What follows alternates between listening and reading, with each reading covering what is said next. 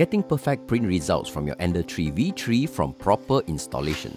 For the last few years, we have been installing Ender 3 V2, Ender 3 version 1s and other printers. So let's see what's the difference in the Ender 3 V3. The first thing out of box is this installation guide, nozzle cleaner and this sticker pack from Creality.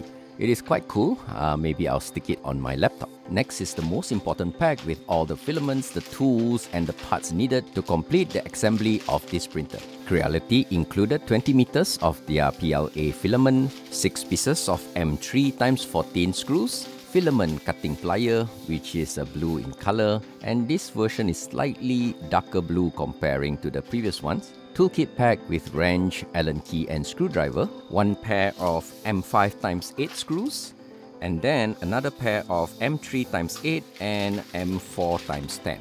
FCC fixing clip and a spare nozzle over here. And lastly, a storage card with a USB card reader. The Ender 3 V3 uses the standard size SD card, which is easier to get, cheaper, and you don't lose it. Next up, out of the box, you have that display screen. So basically, this one comes with a bracket. Remove the bracket first to make installation easier. We will check the steps out later on. Next is the power cables. These are UK 3-pin plug. Well, Malaysia uses this. And the last item from the top foam tray is this filament spool holder. Well, we won't be using this as we have our filament dryer box, and we also did a video on how to install a filament guide. In the bottom foam tray, we have this pre-installed gantry frame which has the x-axis all pre-installed already together with the hot end and also the extruder. Creality did this to reduce installation time and to make sure that installation is precise. And the last part, of course, is the base component itself, which is secured with a lot of foams and cardboard, which I like it very much because it makes sure that the bottom base is well protected. These are all the components laid out. Now we can proceed to assembly. However, there are two more foams that are protecting the bed. Let's remove them as well.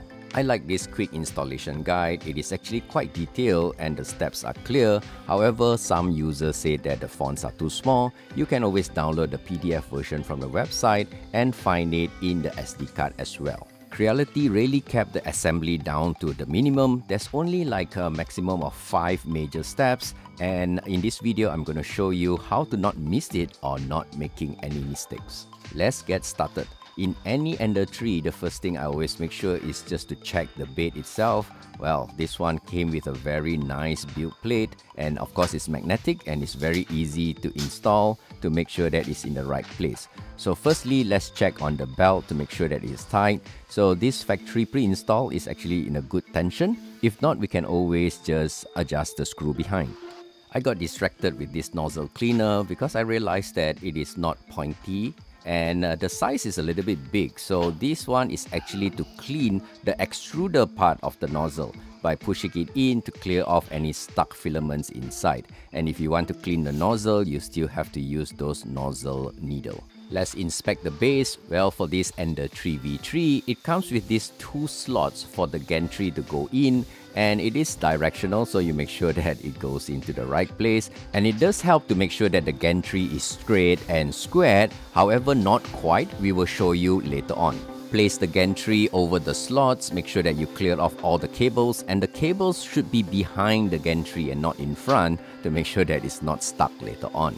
Do make sure that the gantry is sitting firmly into the slot, and next we'll proceed with installing the 2 screws on the rear first, which is different from the installation guide. We will need this pair of M3x8 screws. It just comes with a pair like this, and we just hand tighten this for now. The reason why we do this step first is so that when we move the base around, the gantry will not fall off. Now lift the printer up. Basically, we want to get access to the bottom base. To secure the base with these M3x14 screws, there are 6 pieces of it. So firstly, we just tighten it, not too tight first. Just make sure that all 3 are firmly tightened up, but not to the tightest. And then we flip it over to do the other 3. The reason why we don't tighten it yet is so that we can double check on the squareness of the gantry. I use this square tool as I always use in the other printers as well, and you can see here that it is not really very squared or not really very straight. The reason is with this pair of M3x8 screw, so we need to untighten it slightly. So just now we just hand tighten it, but now after installing the gantry screws, it became tighter. Double check with the L square again, and since now it's straight, we can proceed to tighten down all the 6 screws at the bottom of the base. Tighten it firmly and do not put extra force, as some users had accidentally stripped off the thread from it. Double check using the L square again, this time from the bed itself to make sure that it's totally squared from the gantry. This will make sure that the printer is now all squared and your print will be precise and totally squared and straight when you print it out. We double check again with the base, and this time all of it is squared and true. Next is to install the display. This one we use this pack of screws, 3 pieces of M4x10. This is visually where it's gonna sit. To make installation easier, just remove the screen from the bracket, and with that we need to flip up the base to make the installation easier. So put in the screws in one of the holes first, I like the furthest and the deepest one, and then put it up onto the base and tighten that up. And once it's done, you can do the same to the rest of the 2 screws. Identify the notch in the display wiring, press it in firmly and attach the screen to the bracket. It is easier to actually attach the screen to the bracket first before installing the wiring, but I make it so that it's easier for you to see. Tuck the cables nicely to make it away from the base. Next is the Z-axis motor, making sure that the notch is facing upwards as it is directional, and press it in firmly. Tidy up the cables a bit so that it is not interfering with the bed, and over here, since it's out of the box, the bed's cable itself is actually rubbing along this cable. So just need to massage the cable a bit so that it is arcing outwards. And with that, we make sure that all the cables are not rubbing against each other. The large piece of cable here, the white one is for the X-axis motor and the black one is for the extruder. Make sure that the cable is coming from behind the gantry so that you don't get stuck later on. Open up the clips outwards for the FFC fixing clip assembly, and now you can insert the whole FFC assembly into the clip. The clips will close when you insert the adapter in. If not, just make sure that it's locked in. This small package includes a spare nozzle with the FFC assembly clip. So with this clip, there's 2 screws that you need to fasten to hold the entire cable assembly down. As this is quite small, I struggle a little bit with my big hands, but eventually I got them tightened down. The final connector will be this white one, which is for the X-axis motor. Again, double check on the direction. This time the notch is facing downwards. Press it in firmly. And now the last part is to have these wires clip in into the wire harness holder. I find it easier to shape the wire harness into a U shape. Insert the bottom one first and then the top, and then slowly nudge them into place. Finally, check the print head so that it's moving without any obstructions.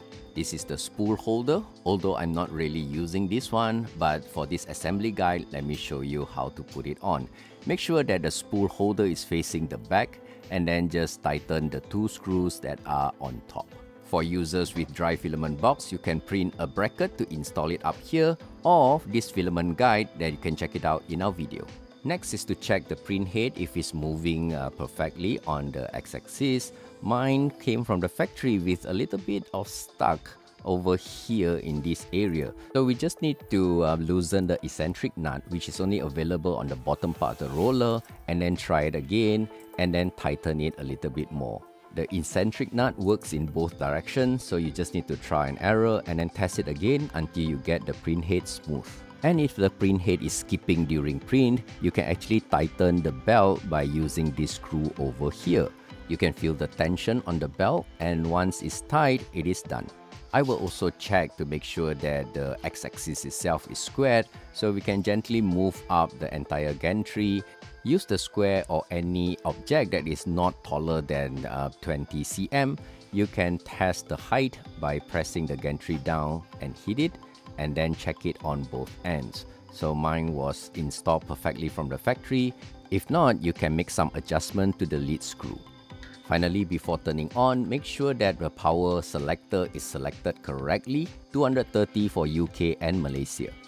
The warning is also pasted on this screen protector, so peeling this off is always very satisfying, and with that, powering up, and now our printer is alive. The first step on the screen is to select your language. If you select it wrong, you can always just go back into the menu to reselect it again. And after that, follow the instructions for you to heat up the nozzle, insert the filament, and it will do the bed leveling for the first time. And after it's done, we will be able to print perfect prints out from this printer.